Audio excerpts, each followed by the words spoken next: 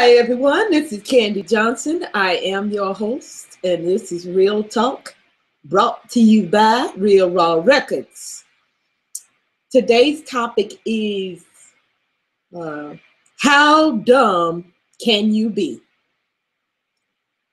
And I know that sounds a little harsh, okay? But just give me 1 second and I'll explain.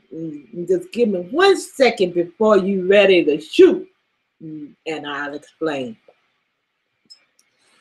I chose to pose this topic as a question of how dumb can you be, because they used to have a show called Are You Smarter Than a Fifth Grader?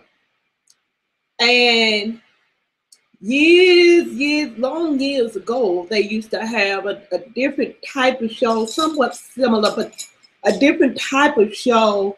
And it was, I think it was called the Darndest Things That Kids Say. And I have owned a daycare, and I am so familiar with the wisdom that comes from children.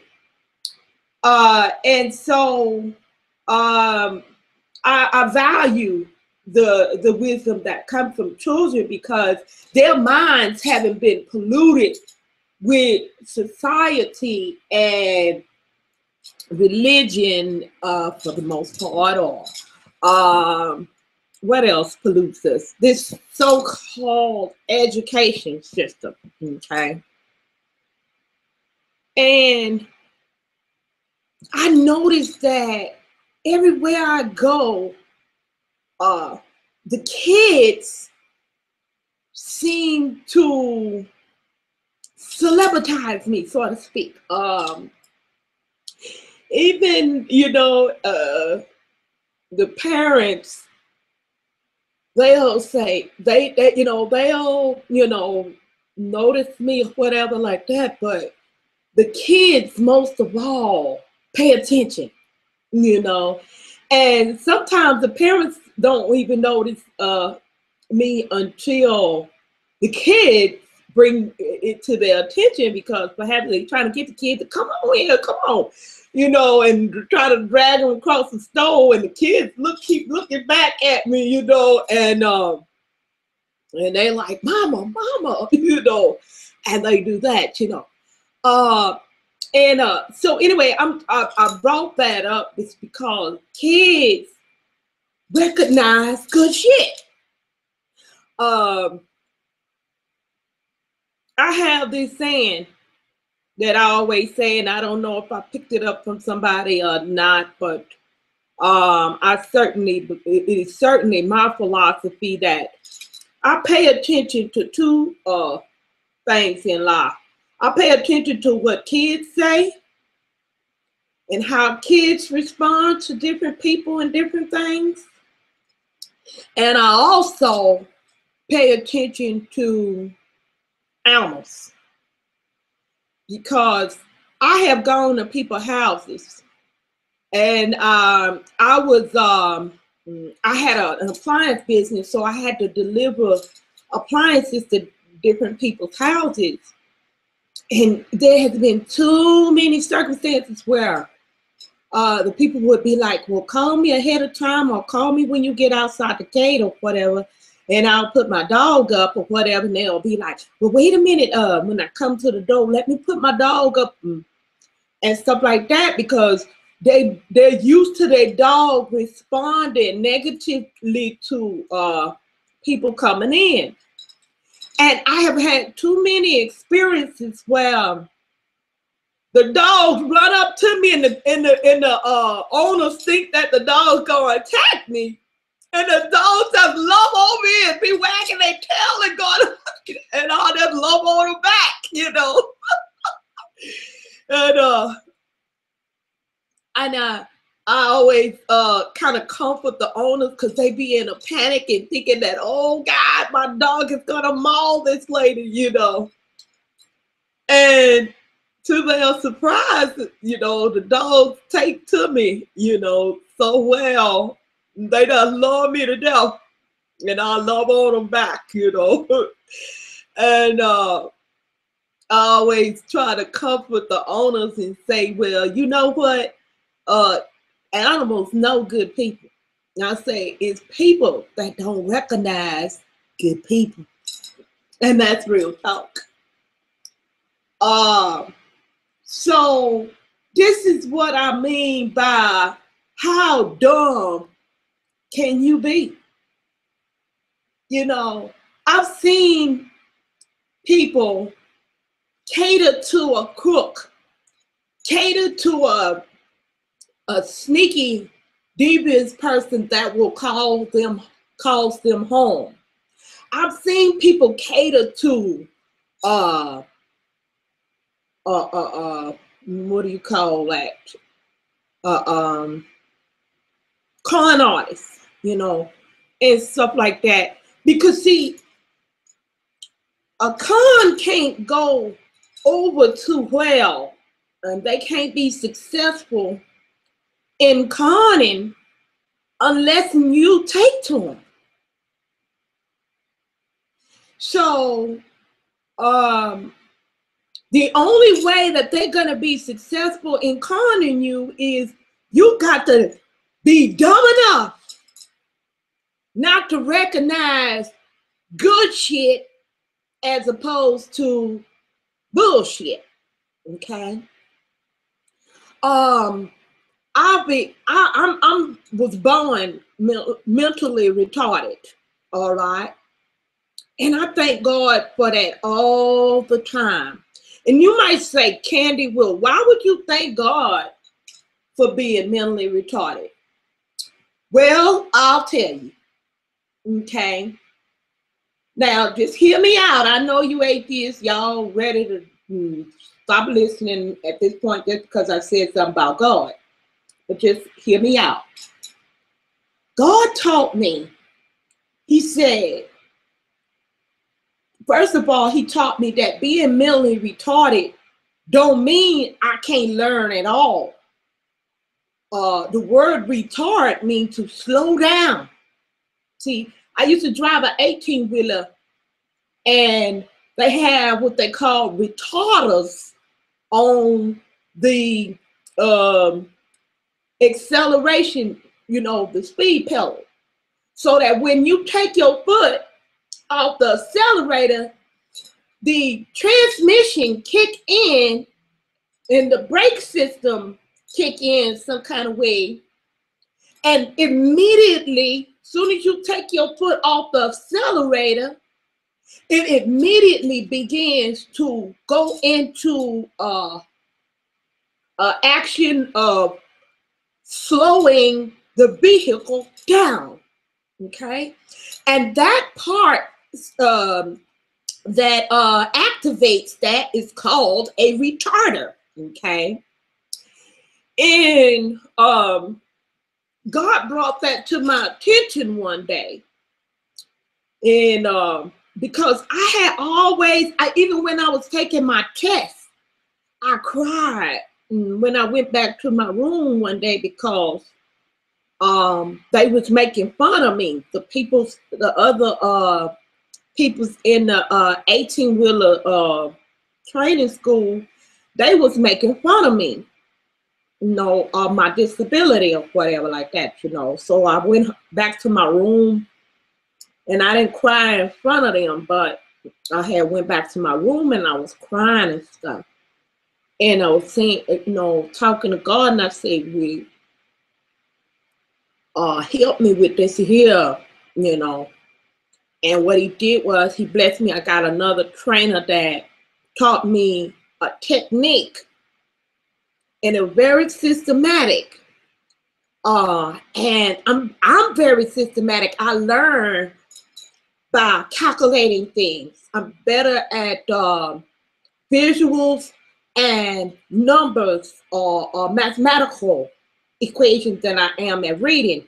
Okay, so he was just a good teacher, see. So he taught me the systematic way. He was telling me how to do, to operate the accelerator and the stick shift, to drive the 18-wheel in 12 different gears. So I went home, and not home, but to my hotel room, and I made up this song to teach myself how to change the shifts out smooth.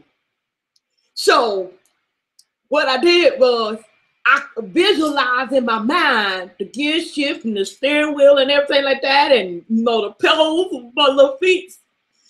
And so I was in the room on the side of the bed, pretending like I was in the cab of the truck, and I started saying, shift nice. That means go in the gear and press the clutch.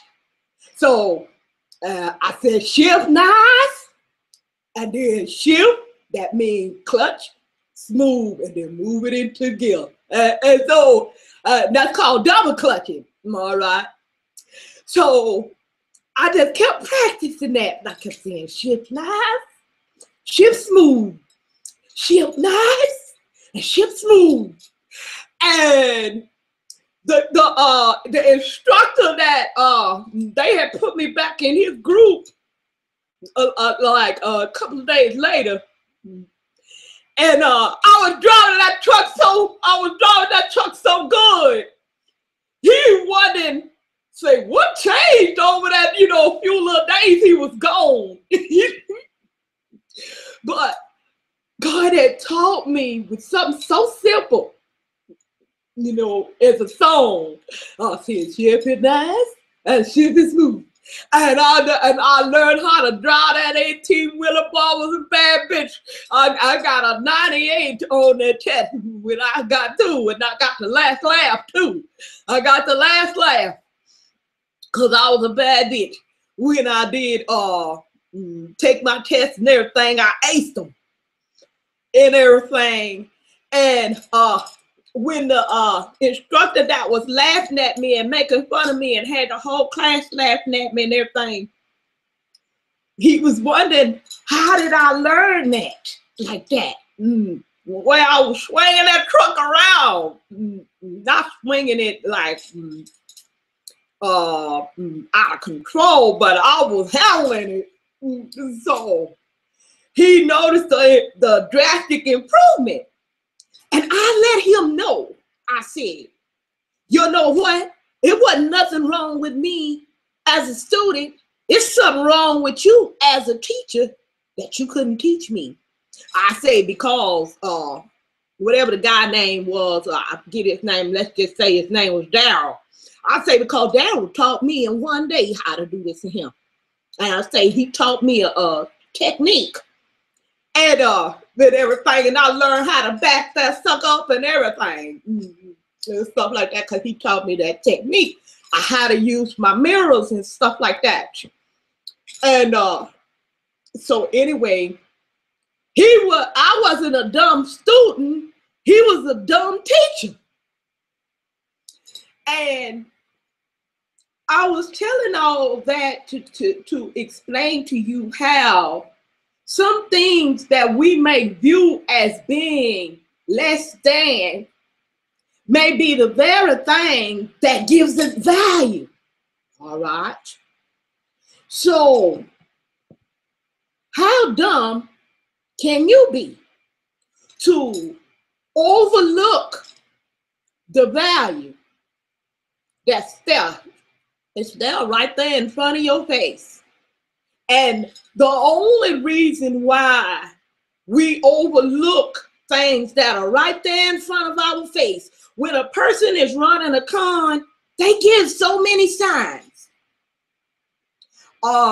Social psychologists have proven this in many studies, that people intuitively can sense when a person is crooked, okay? And they can sense when a person is genuine, all right? However, they've also proven that many times, and more so than not, that people ignore their intuitivity and they listen to or follow after what they've been told, okay? They adhere to what they've been told. And this is why you have the atheists are so strung out on what do you call that? Resisting the intuitivity of God and their inner spiritual nature, okay? And they ignore that and say, well, the scientists said, and they even had a piece of paper, you know. You see, they trick them with these pieces of papers and these big fancy words and stuff like that. But they too dumb to see it. They too dumb to see it. It's big as shit right there in front of their face, but they too dumb to see it. So I pose this question to you. How dumb can you be? I'm gonna point out this one other thing that God had told me about my being born retarded. He said, you may despise being slow. He said, but the next time you go out, he said, I want you to pay attention. And I said, what you want me to pay attention to? He said, I want you to just pay attention to people and how they behave, okay? And so I did that, and I just watched people, you know, and I'm a student of people anyway, so I just watch people. So after I come back home and I was talking to the Lord and stuff like that, and he started bringing stuff to my attention, see? And that day I had picked up this stainless steel refrigerator. And soon as I had turned on that street, because I got a truck, a Ford F-250. I got a big monster, you know. So, because I used to have an appliance business. And I seen that stainless steel refrigerator on the side of the street. So I picked that sucker up because I know that was worth $1,000. So I stopped traffic and everything, pulled over, and put my hazards on, and I took that refrigerator and I chunked it up on the back of my truck. And so I took it on, checked it out and everything. Wasn't nothing but a simple fan needed to be fixed in there, and I sold that motherfucker for $1,000. Okay.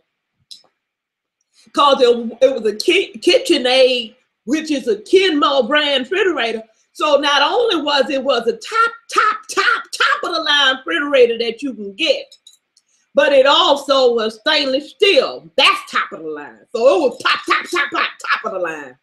I could have sold it for more, but I ain't greedy. Okay. That's another subject I'm going to get on one day in another broadcast. How dumb people are to be greedy for a whole lot when it's easier to get a whole lot of little. All right. But back to the point about picking up that refrigerator.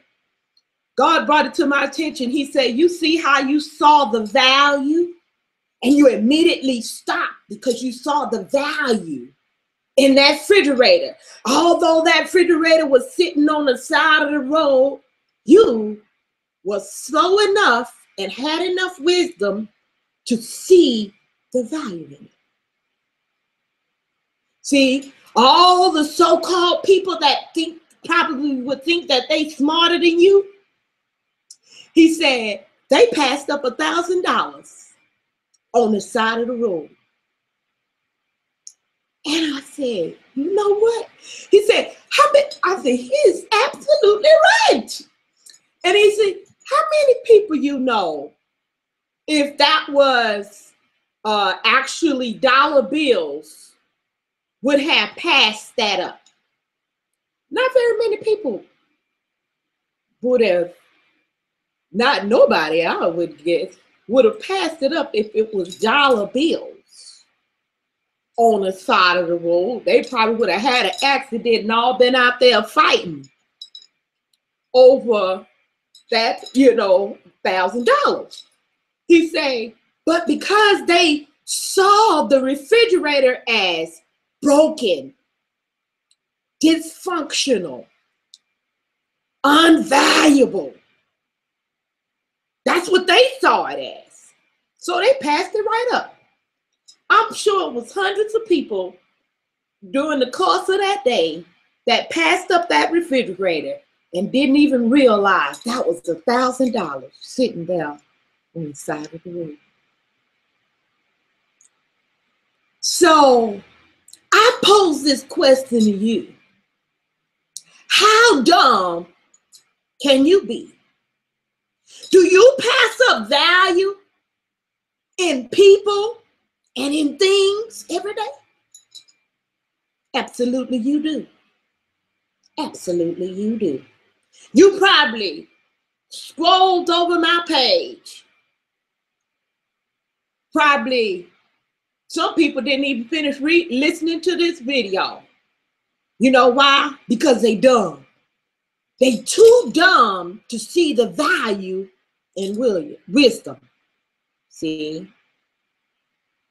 They too dumb to hear and know that wisdom make money.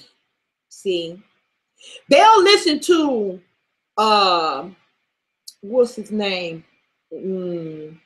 Mark Cuban or any one of these celebrities that they see with money, or they think.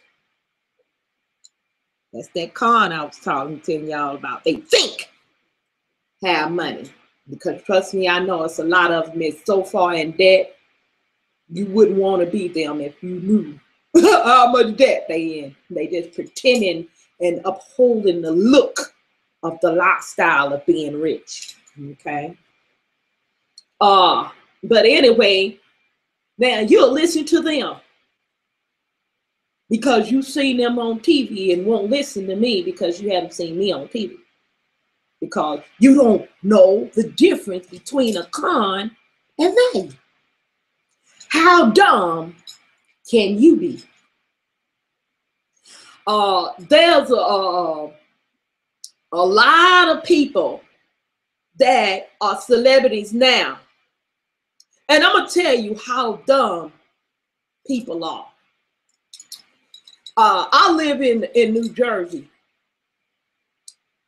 And I meet people all the time. And once they find out I'm a singer or whatever like that, or they know of me or whatever, they always want to brag about who they used to. I used to play with the B.B. King, and I used to sing with Whitney Houston, and I used to live right down the street from Whitney Houston. I live right next door. They start naming all these celebrities of who they used to have contact with or who they knew before they were famous, Queen Latifah, Missy Elliott, and all these other artists that are famous or obtained to some level of fame or fortune, whatever like that. Okay. And they always get startled when I ask them, well, if you knew this person or you played in a band or whatever like that, why you broke? Why you ain't famous? I ain't never heard of you. Why you don't have nothing? Why you still live in the ghetto? They don't have no answer for that. You know why they don't have no answer for that? Because they dumb. They didn't value or see the value in those people when they was right there in close contact with them when those people was on their way up. See? Because people don't value you till you already swinging on the stars. When you don't need their asses no more. See? And this is why a lot of celebrities, y'all sit up there and y'all post their videos and share their music. And that's another thing that shows how dumb he is. Them people could care less about you. They sit up sometime in these meetings and in the backstage and laugh at how stupid they fan and call they fans. Y'all, well, you're not stupid for being a fan. You stupid for the a lot of people not realizing that a lot of artists that they support them in so many kind of ways. These are people that could care less about you. These people got millions and millions of dollars and won't spend a couple of hundred to at least hire somebody to respond to your comments on their social media. We're going to get down to the nitty gritty so you can find out just how dumb you can be. I've had this one guy, what do you call himself? Drag knock. I was telling him, I said, you know what? He said, she got money, but she ain't this and that. I said, look, I said, here I am. I could act all uppity and don't pay nobody no attention that isn't on my status level and be all snobbity just like other celebrities. I said, but I'm taking time out to dip down and be a real person, and you look down upon me for that? I say, how stupid can you be? I say, Beyonce you ain't gonna never be in no hangout or broadcast with Beyonce unless she copy off of me. She always copying off of every damn thing I do. She start wearing jewelry like me too, and stuff, and bracelets and stuff, and everything. She do everything, copy off everything I do. But she ain't gonna dip down and care about these so-called dumbass fans she got. All right, they living in the ghetto. She living on top of the hill. She ain't gonna never dip down and do nothing for you. So don't even think about it. Don't even dream about it, wish for it, or none of that. All right? Because that's not where her heart is at. They sit up and laugh at people that are fanatics of the celebrity, starstruck fanatics. They sit up and laugh at y'all and talk about how dumb and crazy and psychotic people is for following them. That's what they talk about you. See? And y'all don't even realize that's how dumb you is. While there's real artists, and Beyonce ain't even no real singer. They laugh at y'all because she can't even sing. They trick y'all. Anyway, there are people that are real artists working their ass off, packing gear and in and out of clubs and stuff, and really working hard on their craft, and y'all won't give them the time of day. You know why? Because you don't see them on TV. You won't support them because you don't see them on TV. That's how dumb you can be. Support somebody that talk about your ass like a dog, and an artist that really appreciate you. You don't give them no support. You won't even share their posts, much less come to their concerts. has way less money to go see somebody really performing, and you'll pay more money because he way in the background of a celebrity, way in the background, just to say, I went to whatever the big artist's name is, Taylor Swift or whatever concert, and she don't give a damn about you. And that's real talk. Y'all might not like it, but it's as real as it get. We're going to have some more of these sessions about how dumb can you be. But in the meantime, in between time, keep it real or take your ass back to fantasy land.